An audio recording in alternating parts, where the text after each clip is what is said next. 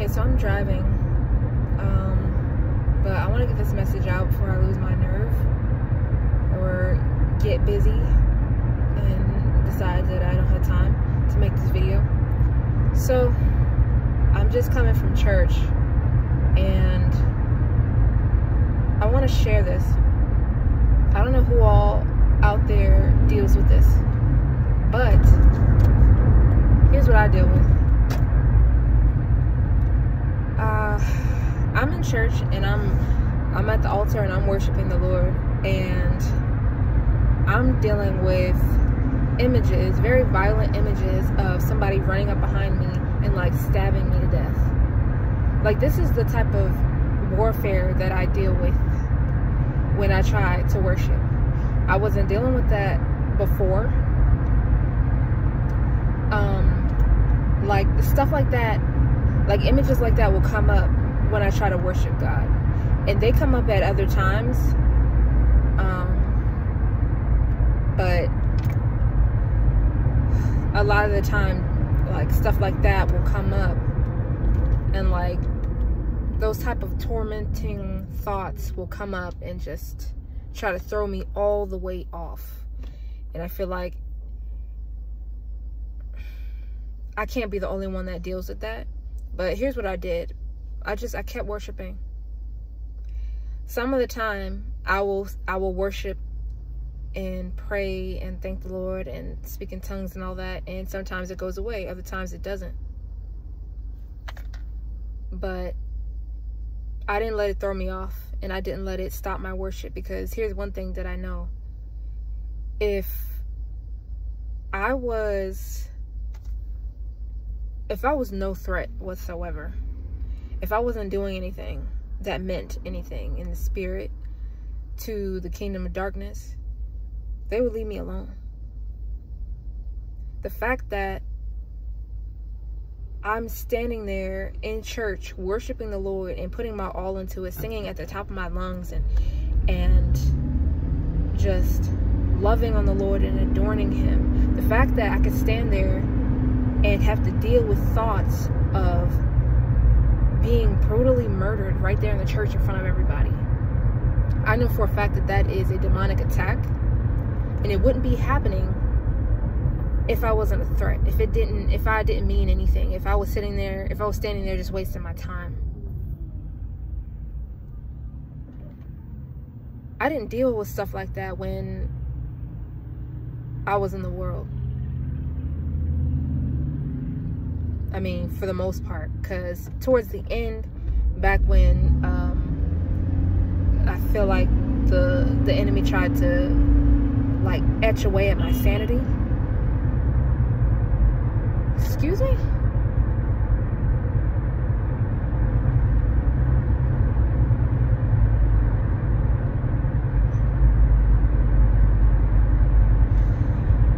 Okay, so that once again is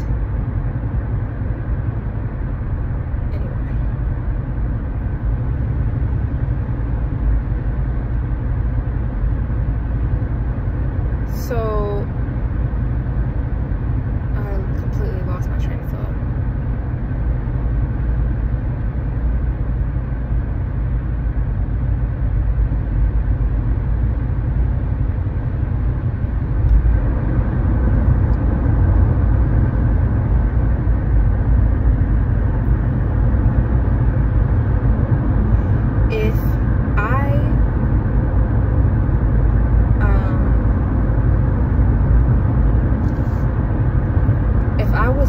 Whatsoever to the kingdom of darkness. It's not to say that I wouldn't be getting attacked. You know, everybody gets attacked, because we're all on a battlefield. We're all in the midst of a war zone, so everybody's getting attacked. But when that happens, I know that that's the enemy just trying to throw me off and create fear in me, so I can just stop, or I can be so preoccupied with that thought trying to fight it off that I'm thrown off and my worship isn't as heartfelt. I'm distracted that way. because our warfare, or no, our worship is warfare. We're moving something in the spirit when we worship. We're shifting the atmosphere.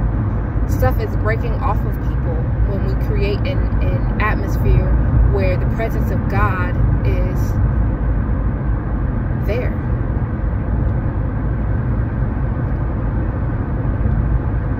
And so that's why I feel like, that's why I think the enemy tries to throw us off, because God could be doing something in the midst of the worship because of the atmosphere that was created. God could be doing something, breaking something off of somebody, and the enemy tries to throw that off and prevent it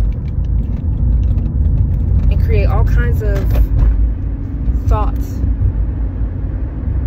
give us all kinds of crazy thoughts in our mind that's going to throw us off. We can't let it throw us off. We got to just keep at it. I was dealing with that the whole time. The whole time I'm sitting there trying to worship. I'm like, those thoughts keep trying to keep creeping. So I just fought through it. There are going to be times where you can pray and you can worship and it's going to go away. And there are times where you just got to fight through it. And that's what I had to do. So for everybody out there that that's dealing with that. For one, stop watching scary movies. Stop watching all those action movies with all that violence in it. You got to stop, because you're just feeding whatever spirit that is that somehow gains a stronghold on our imaginations, to where they can input like those thoughts into our mind. We have to stop feeding it. So we have to stop watching that stuff. That's one. Completely. And then just pray. We may have to fast too. Etch out a few days to fast, and throughout that entire fast, throughout that entire fasting window, actually utilize that time to pray nonstop. Ask the Lord to reveal what exactly is the spirit behind those violent imaginations. And it could be violent, it could be lustful, it could be anything. We actually have to pray through it and ask God for deliverance from it.